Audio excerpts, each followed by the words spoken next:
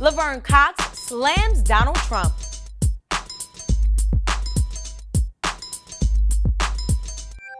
Once again, Donald Trump has managed to get America in an uproar with just a few tweets. The 71-year-old said the United States government will not accept or allow transgender individuals to serve in any capacity in the U.S. military. Trump continued, because our military must be focused on decisive and overwhelming victory and cannot be burdened with the tremendous medical costs and disruption that transgender in the military would entail. Now, in response to Trump's post, Laverne Cox, a transgender actress on Orange is the New Black, tweets, "I have met many transgender Americans over the years who have served or are currently serving. Despite what the president and administration proclaim, trans lives, safety, and service are valuable. They matter." Also, Caitlyn Jenner chimed in to remind Trump of all his promises to all Americans. What are your thoughts on Donald Trump's transgender military ban? Let us know down below in our comment section or over on Twitter using the hashtag BTBreaks. For more news, head over to BT.com